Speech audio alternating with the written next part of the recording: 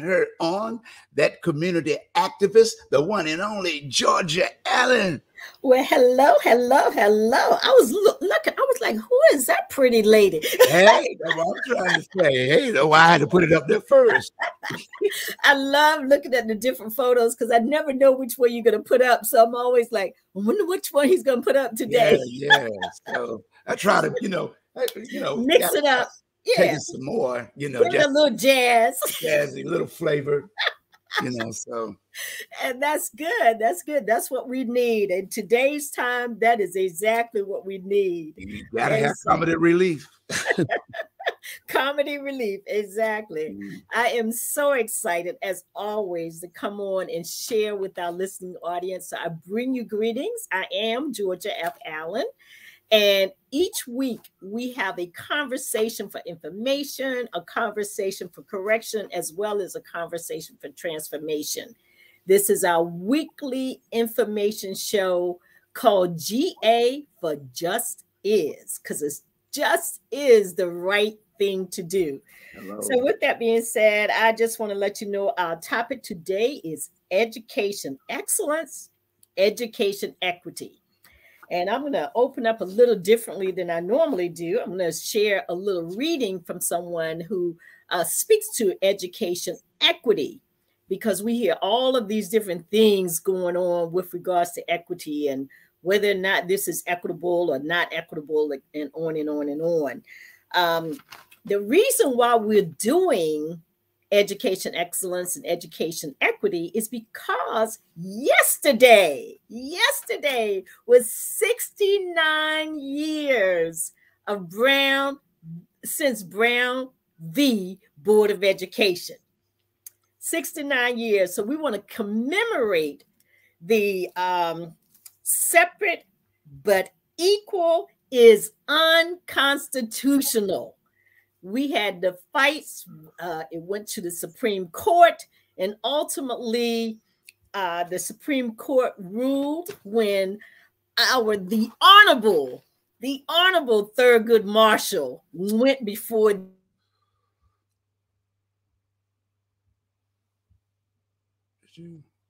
What happened? Are you still there? She froze.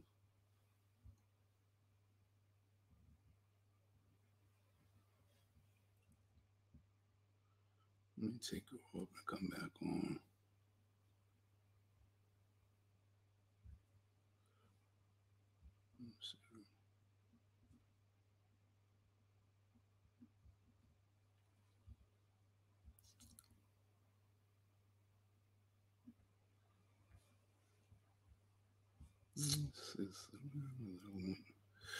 We'll be right back right after this important message. Hold on for a moment. Technical difficulties. Whenever you, okay, she went off. Maybe she'll snap back on. Let me give her a minute.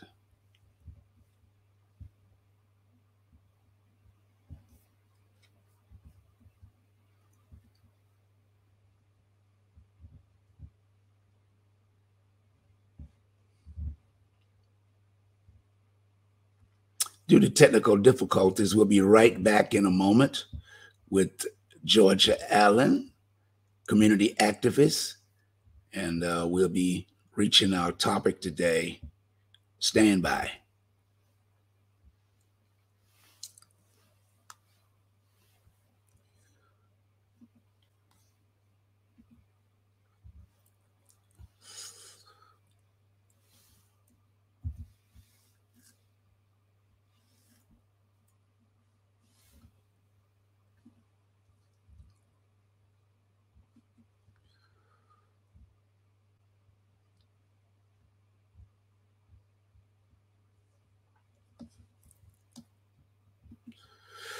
We'll be right back with your host, Georgia Allen, community activist. It's a slight technical difficulty.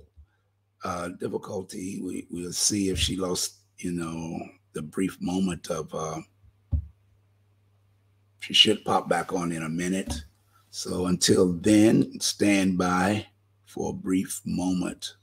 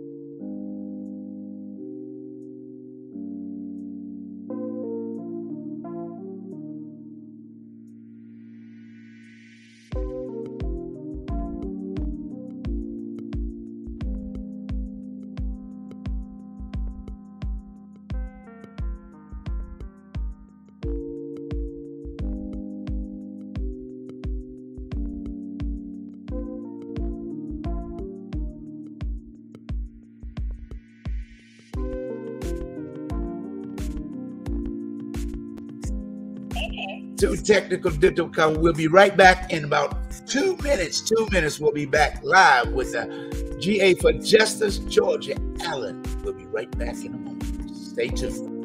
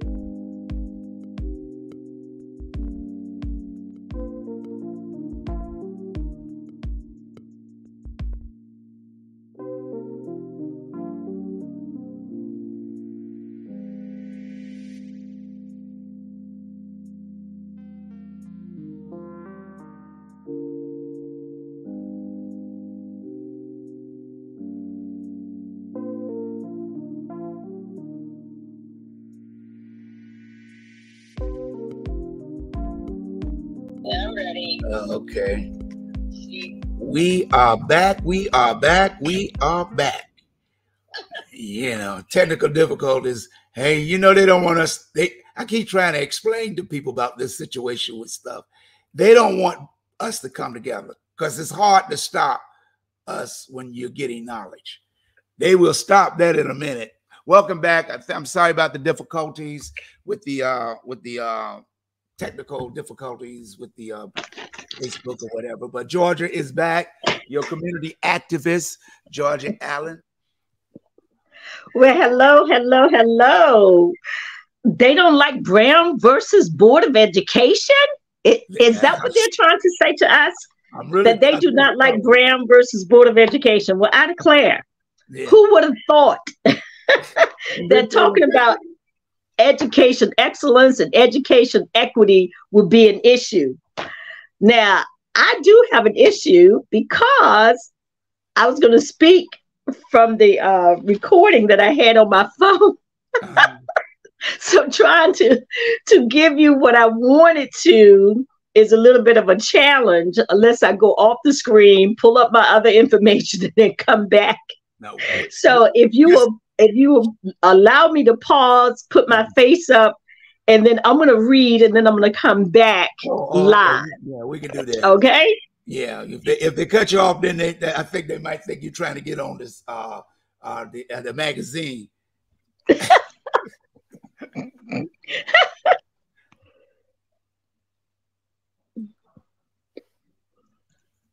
Okay, there can be a little bit of confusion as it pertains to equity. Equity in education is often misunderstood. Frequently, I hear or read about equity in education as ensuring all students have the opportunity to go to a school that offers instruction in literacy, mathematics, technology, and all the other content areas, along with advanced courses to enroll in if they so desire. While there can be no equity if not every child has an opportunity for an education, opportunity is insufficient to create equity. Equity is providing whatever it takes, listen now, whatever it takes for each child to master the rigorous standards set by each state. And remember, they can travel from state to state because their parents can be in the military. So education may be different. This means that some children will require more support and instructions than others. So keep that in mind as I talk to you today about education, both excellence and equity. I am back live. I am back live. Were they able to hear that okay? Were you able to hear that okay? Fantastic. Okay. This is what we're going to talk about today. 69 years ago, yesterday, the Supreme Court ruled in favor of Brown v. Board of Education. I believe that as a community, it is critically important that we keep that front and center, not just on May 17th, but throughout the entire month of May. Our children need to know their history. And their history doesn't just have to be taught in school. Their history can be taught in their homes. Their history can be taught on Sundays at church. Their history can be taught in community events throughout. Brown v. Board of Education took place at a time when segregation was front and center in every area of our lives, whether it was going to a store, whether it was getting a hot dog at a concession stand. All of these things at that period of time affected us as a community. And so something needed to be done. Over time, we have debates as to whether or not everything was done in the correct order. But everything was done to the best that it could be done for that period of time. Now, are there things that we can do now? Probably so. And that is up to us. We cannot continue to hold hostage our people, our ancestors. We need to hold ourselves accountable for here and now. For those of you who don't know, the lawsuit was enabled by the NAACP. And so we want to salute the NAACP or the NAACP for all its efforts in helping to end institutional racism. I should say somewhat defeated. We haven't completely defeated it. There's still work to be done. But we must recognize that education must be an enduring commitment to excellence. Not only are we looking for equity, which means that in terms of equity, it cannot be just one size fit all. It has to be a combination of things. If one child comes into the school system and he has more issues than another child, then there has to be a way that you can give that child a little more attention in order to help them reach a level playing field. That is part of what has to take place. And that's why when I open up with that message, the former school teacher was help us to understand, I should say, was helping us to understand that equity is not this little crystal ball. You put the crystal ball in the room and all of a sudden everybody has equity. That is not the case. There are children from all walks of life and all different circumstances, and they all require something different. And therefore, in order for them to reach their highest level of expectations, and we do have to have expectations for our young people, then there has to be some changes that takes place in order to reach that level of equity so that all children can succeed and all children can perform and do well. Okay. The lawsuit that was determined unconstitutional in the Brown v. Board of Education case, it also included, in addition to Topeka, Kansas, it also included lawsuits for South Carolina, Virginia, and Delaware. And one of the reasons why I want to mention Virginia is because right here in our local area, in Hampton Roads area, in the city of Norfolk, we have what we call the Norfolk 17. And because this is Brown v. Board of Education, I want to commemorate those 17 young people who were willing to stand up and integrate those schools, even though they face all types of hostility, all types of discrimination in every shape or form. And these are grown people yelling at children, the mamas and daddies of the kids that are in this school over here that hadn't been integrated. When these Black children, the Norfolk 17, came to those schools, do you know those parents got off their jobs? The preachers came out of their churches and they stood there screaming and yelling at children who wanted to have the same school books, the same opportunities as anyone else, because their parents were paying taxes just like anybody else. So I'm going to take a moment to mention those names because I think it's so important that we don't ever forget those who knock down barriers and open up doors for us. So the Norfolk 17, Lewis Cousins, Olivia Driver, Lavera Forbes, Patricia Godbolt, Alvarez Frederick Gonsalon, Andrew Heidelberg, Dolores Johnson, Edward Jordan, Lalita Portis, Betty Jean Reed, Johnny Rouse, Geraldine Talley, James Turner Jr., Patricia Turner, Carol Wellington, Claudia Wellington, and Reginald Young, the Norfolk 17. We don't want to forget our history. I don't care how much they call it CRT. I call it is the country's real truth. Whether they like it or not, it is their real truth. This history of America, instead of using this critical race theory terminology that they want to use, even though it's a lesson in higher education, sometimes you have to flip things on its head. Even Jesus recognized that he had to flip the table over when people were gambling in the temple. Even Jesus realized that he needed to flip the table over when people were stealing and lying and cheating. Well, we're living in a similar situation. So sometimes we have to flip the table over. So with Brown versus Board of Education, the table had to be flipped over. Mr. Oliver Brown, whose daughter, Miss Linda Brown, wanted a better education for his daughter. And so that's how it began. They were in Topeka, Kansas, and he was like, you know what?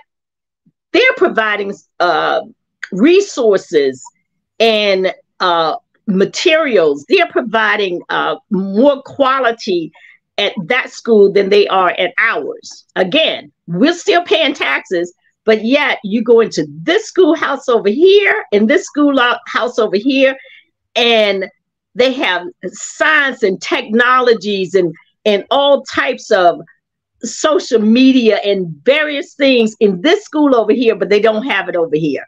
So even way back in the 1950s, our parents saw that there was a big gap between what was happening in their school with us receiving books that had been passed down for years from one school's year to the next. We were getting old raggedy books, and then the other school over here got brand new books, but they said their children were so much smarter and so much brighter and so much this. Well, you had a different book. We weren't learning in the same book you were learning in. Hello. So this is why Brown v. Board of Education was so very important, and why it was so important for persons who felt the need to fight on behalf of their children to be willing to put themselves on the line, put their children on the line, and be willing to use their name in a lawsuit. And again, the lawsuit was a combination of people. It wasn't just this one young lady. It's just that part of what they do a lot of times in lawsuits is because Brown was the earlier part of the alphabet, was the second letter in the alphabet. They just felt it had a nicer ring, Brown v. Board of Education, versus one of the other names of students that was there. So ultimately, they were able to take this case to court. They were all able to take it all the way up to the Supreme Court of the United States of America. And the Honorable Thurgood Marshall, being the tough litigant that he was, he took it all the way and he won, along with a team of people. And so we want to make sure that we don't ever forget the Charles Hamilton Houston, the Thurgood Marshall, the Oliver Hill, all of those men, and the Patty Murray, those women that fought along with these gentlemen to do something that was in our best interest. And now that I've shared that with you, I also want to share with you the names of the Little Rock Nine. Many of you might remember the Little Rock Nine. There was a movie about the Little Rock Nine.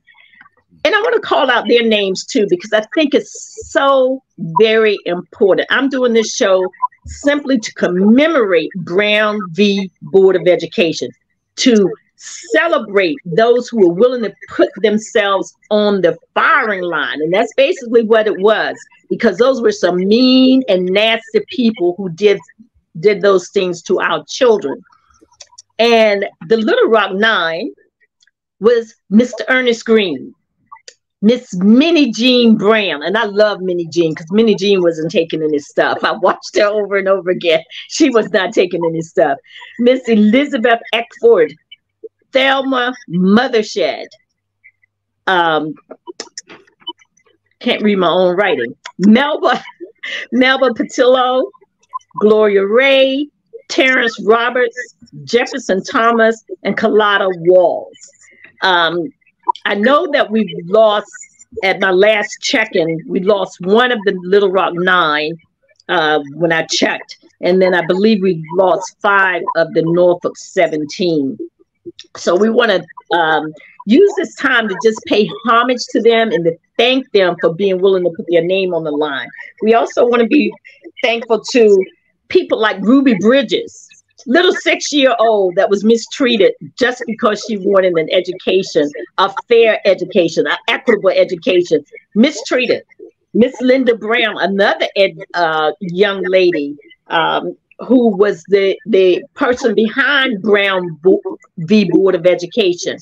She wanted an education. For some reason, there are people out here that don't believe that everybody should receive a quality education, an equitable education, an education of excellence. But we do. And now the next step is we got to ask ourselves, do we really want an equitable education? Do our children, are we teaching our children to want equity in education? Do we want excellence in education? Are we talking to our children about excellence? Not just getting by, not just passing a grade, but excellence.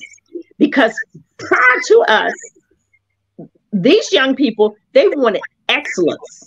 They wanted equity, but they also wanted excellence. You will find that many of these people went on to get degrees in all different areas. Many of them went on to teach. And so they became very successful, some business owners. But somehow, somewhere along the line, this generation and those that came before, from the, what is it? The millennials, the Gen Z, the Gen X's, and on and on and on, somehow kind of got lost in this education piece. Now, don't get me wrong. We have some phenomenal young students. We see them on Facebook all the time receiving $10 million in scholarships. We see them all the time getting accepted to hundreds of colleges. They apply to all these different colleges, and they have like a 98% success rate in being accepted. But we also still have an issue with excellence in that we still have our young people in some instances who feel like if they're smart, then they're not going to be cool. So we as parents, we as leaders, we as people of faith, we need to bring back being cool to be educated. We need to bring back how being successful can also lead you to being a business owner. Because part of the problem is we keep hearing over and over and over and over again, go to school, get a good job. We need to make sure that we don't just focus on just getting a good job. We also want to focus on owning the business. Education is not just about getting a good job. Education is also about owning the business and hiring people for the jobs. So today, as we commemorate Brown v. Board of Education, let's shout out to our young people. Thank you, Teresa. Shout out to our young people. It's okay to be smart. As a matter of fact, you're so smart that you should be the #1 person in your school. And there should be a list of you 1 through 300. And all of y'all are at the top of the class. Okay? We don't need you to be at the bottom anymore. We need people out here trumpeting the call. There should be a clarion call for our young people to not only be the best, but be the best of the best of the best. So with Brown v. Board of Education, I'm excited. Henderson will tell you, I'm always excited when I get to talk about my folk. Okay. Hello, no doubt. Did you want to share with us, Henderson? Yes. I mean, it's important. Like I said, the technical difficult stuff comes up whenever we discuss these type of topics. I want to apologize again. There's nothing on WVDN or the host, activist, community activist Georgia Allen. It's just the algorithms. When you start talking about, politics, they'll say something's wrong with this system. I've been on the system all week. Ain't nothing been wrong. But our youth, today, we have all this violence, and it doesn't make sense. At 6 years old, a youth is taking a gun to school to shoot a teacher, or a 12-year-old, or a 17 years old. Who in the world would thought we would be living today in this type of chaos? It's amazing. It's amazing. You have to ask yourself, where do we drop the ball? And if we did drop the ball, when are we going to pick that ball up and turn things around? Because it's on us. The illness is on us to turn things around. We're looking at equity. We're looking at fair and impartial treatment of our children. That's what we're looking for in equity. We want our children to be treated fairly. When we're looking at excellence, we're looking at outstanding. We're looking at overperforming. We're looking at the best of the best of the best. And so our conversation, again, is about education excellence and education equity. And we need them both. It's not either or, it is both. And so with that being said, we have to ask ourselves questions sometimes. Did segregation end, or did the institutions create and adjust to a new form of segregation? We need to ask ourselves some questions sometimes. Take a look at the landscape, where you're living, where you lived when you grew up, where you're living now. and how integrated is the place that you live in now. Even though you may have bought a nice home, or you may have done this, or you may have done that, did you notice how slowly, little by little, that area that was very diverse at one point in time just somehow became a segregated community again? And did you notice how when it came to the community becoming more segregated, then the education system did what? It became more segregated. And what else happened? Did you lose dollars?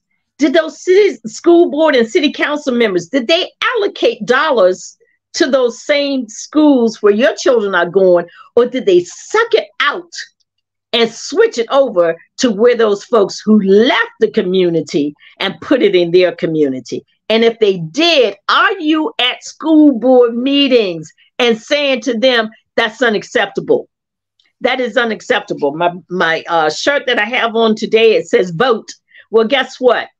We think we're going down there just to vote and press the button to get a president elected, or we're pressing the button to get a congressional person elected, or we're pressing the button for the mayor. Well, guess what? You're also pressing the button to get your school board elected to office, and you're pressing the button to determine where the funding is going in your city. Hello. You're pressing the button for all of those things.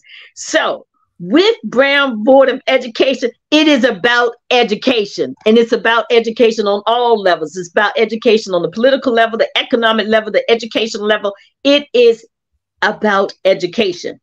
But it's important, as I said earlier, education must be an enduring commitment. And I added to excellence. Somebody said an enduring commitment. I believe it's an enduring commitment, but it should be an enduring commitment to excellence. And that's excellence in all walks of life, so that you begin to control and you begin to have power. It's really hard to have power when you don't have 50 cents to put on the table to buy a loaf of bread, and loaf of bread is no longer 50 cents, right? So it's a little bit, it's a little troubling, okay?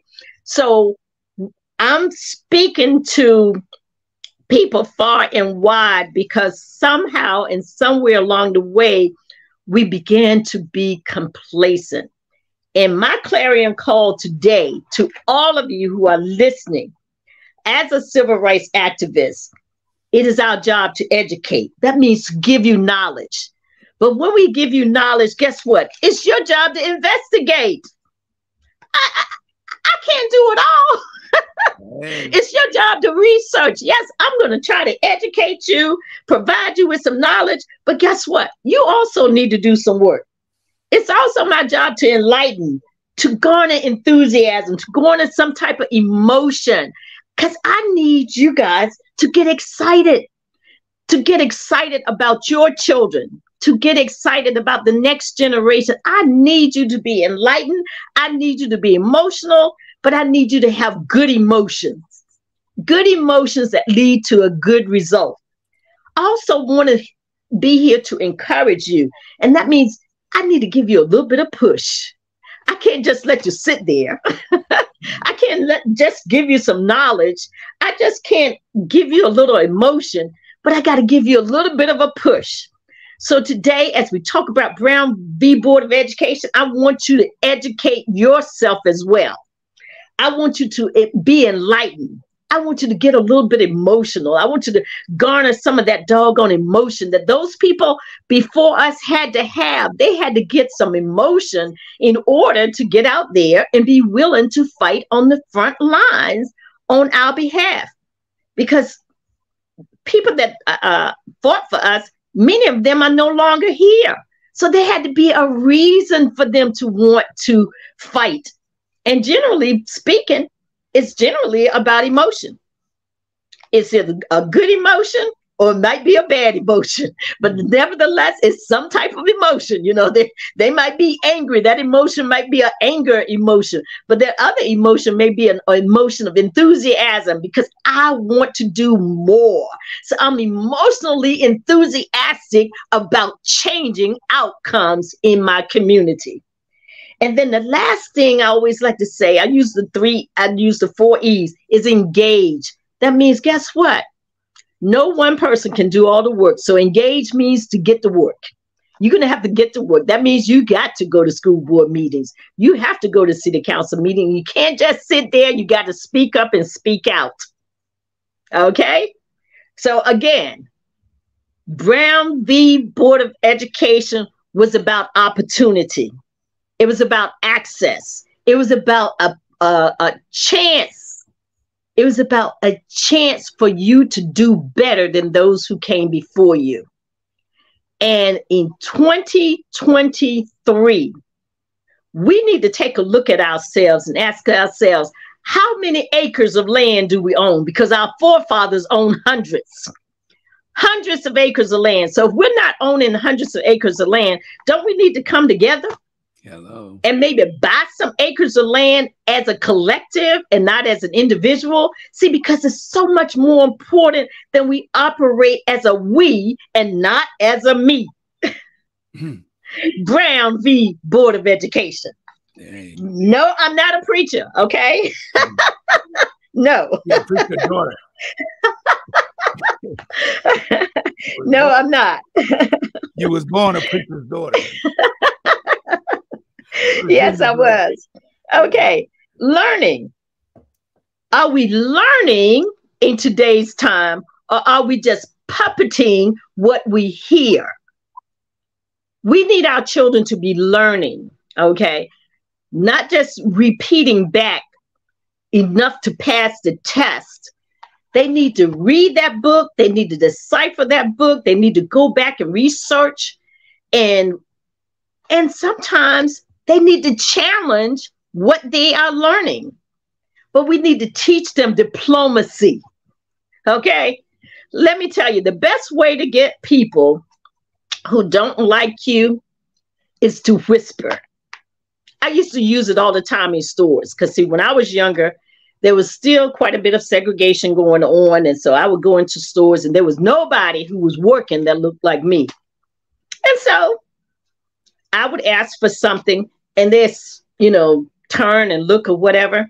So I'd get up to the counter and lean on the counter and I whisper, do you have that item? And can I take a closer look at it? Oh man, you talking about cringing, because she was expecting me to yell at her. Well, guess what? I did totally the opposite. It's called diplomacy. Change what they expect to what gives you the power. Hello. Did you guys hear me? Change what your enemy expect to what gives you power. So learn how to push back against things. That's education. That's knowledge. That's learning. And that's the times that we're in. We're in a time when we're going to have to re-educate our young people so that they're not so frustrated. Brown v. Board of Education was about opening up the doors. But you're going to have to work a little harder to move your children from here to up here, because there's absolutely no reason whatsoever that all of our children should not be up here. We just have to talk to them differently. We just have to engage them differently. One of the best things that you can do in order to help children to be critical thinkers is to go out and find riddles.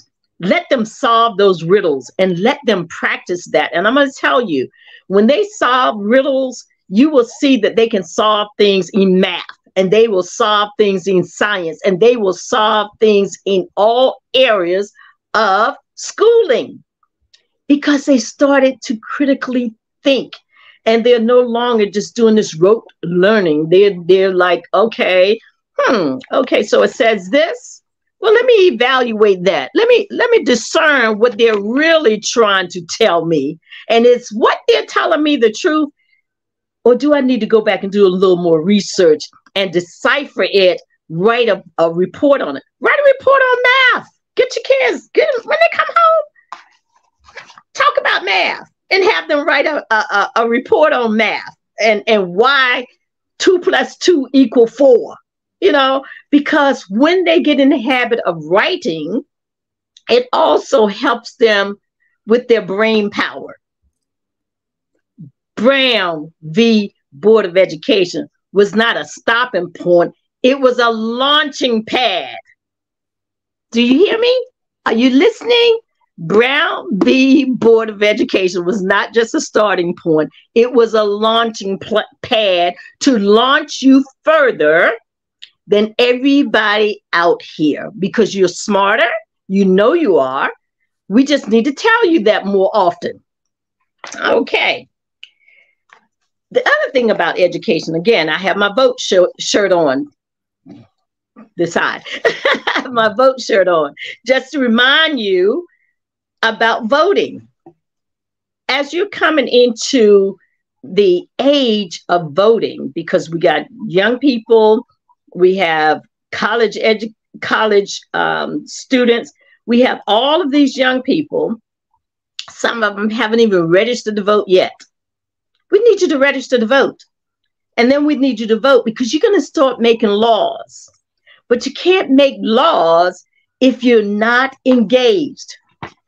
Let's take a look at folks that we have out there now that claim that they're trying to run for president of the United States. Do our generation need to write a new law for those who want to run and be congressional people, serve on our courts, or serve on our public safety forces, whether it's the CIA, the police department, the FBI, any of these things? Do we need to rewrite the laws for who can serve in those positions? Because if we do, to my high school students, I need you to be thinking about that right now. I need you to be thinking about, what do you really want to see in terms of someone serving on the police department, the person who's the chief of the police, some of the deputy chiefs?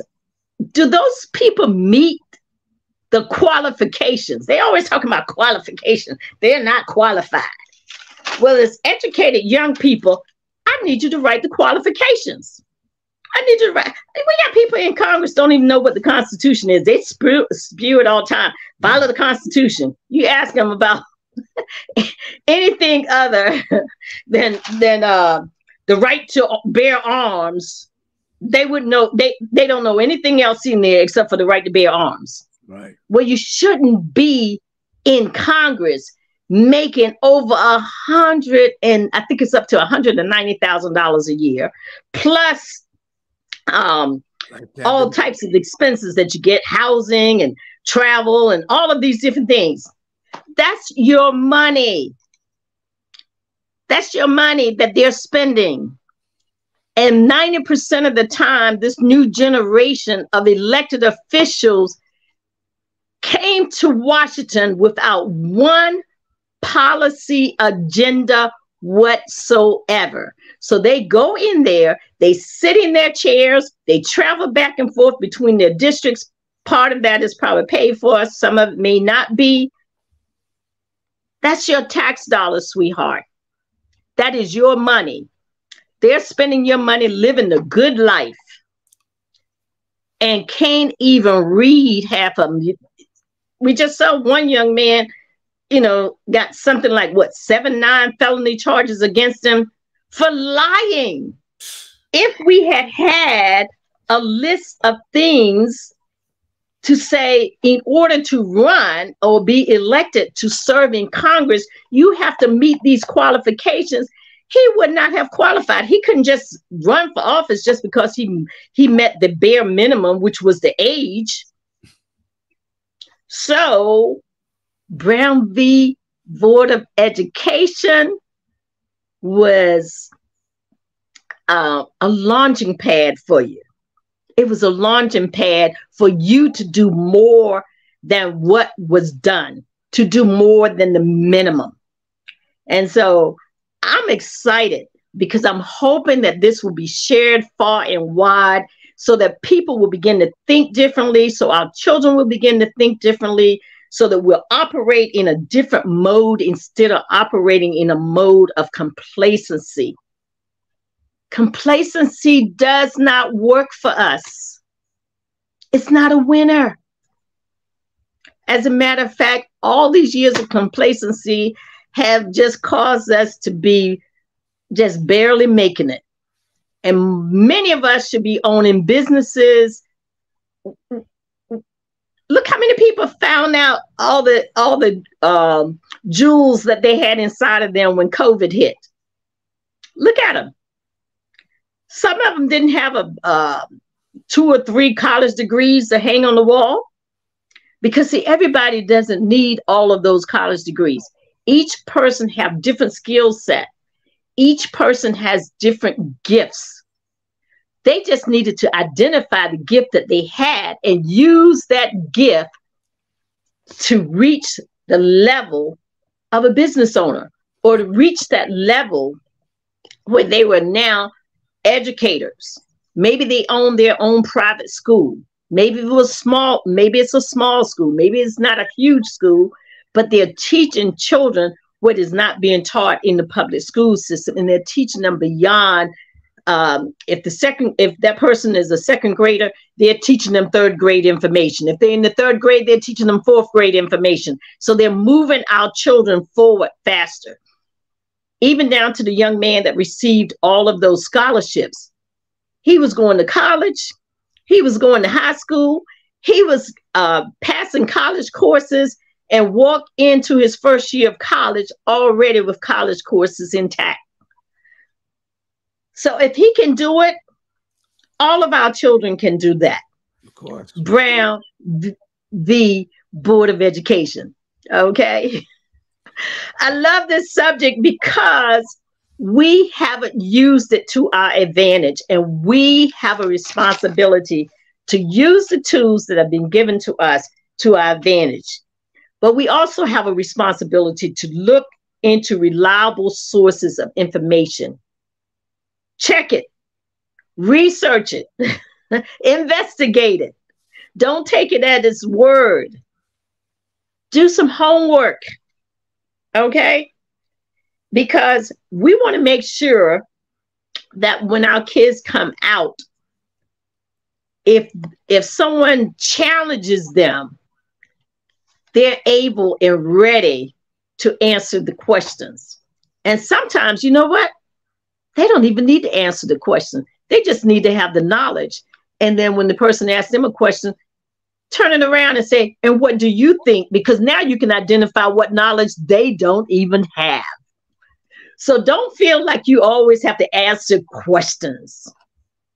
That's the one thing that I used to love about reading about Jesus. He used to ask people questions all the time. They said, well, stone this person. He said, well, you know, even if he didn't ask it in a question form, he would make a statement that questioned their behavior. So he said, ye without sin cast the first stone. Go ahead. You all that in a bag of chips, do it. Okay. So he questioned the individual who was trying to put someone else down. So there's a number of ways that you can ask questions. You can ask questions with statements that challenge what someone is saying to you. But you know what? It takes some time to get there. It doesn't happen overnight, but we have resources available to all of us. We have resources that are ethical resources. Stop running around getting information from folks that have no ethics whatsoever. Stop it. Stop listening to shows. I mean, I watch very little news. I watch mostly local news, and occasionally, and this is about education, see, occasionally I'll watch some of the national news or whatever. But guess what? When you are educated, you pick and choose what comes into your house, what comes into your mind, what you share with others. And you can do that by making sure that you don't just take anything and anybody at its word, even down to me. I don't know if you guys can see this. Brown and Root and Branch, I'm sorry. I've been saying Brown versus Board of Education so much. Brown and Root. Root and Branch. Oh, God. Root and Branch. This is Charles Hamilton Houston, Thurgood Marshall, and the struggle to end segregation. I met this young man, Ron James, who wrote this book. I encourage you to get this book because it really walks you through the work that had to be done in order for us to break down many of the barriers. It's called education. One of the barriers was being mistreated in the education system. Well, now we put our kids in this so-called great public education system, and we find that our children are still being mistreated. So I want to encourage you today, if you're not a member of your local branch of the NAACP, join the NAACP. They are constantly training to help us get the information that we need. Again, today is about Brown v. Board of Education, education excellence, education equity. This brings me to the close of the show. It was so wonderful talking with you today. And please join us next week, same time, 12 noon, every Thursday for GA4 Justice. Ain't no doubt about it. Once again, we had a great topic, and education excellence, education equity. And it's important because our future generation is at stake. With all this gun violence going on, they just trying to disrupt the education of our community. But once again, Georgia Allen brings it home with the knowledge and wisdom that you'll be able to talk amongst yourselves and your kids. And don't forget, every Thursday, GA4 Justice with community activist Georgia Allen. She's right here from 12 until 1. And once again, I do apologize for the technical difficulty, but hey, when we talking, it's always going to be a problem. Until next Thursday, this is WBDM and GA4 Justice saying good evening. Good evening.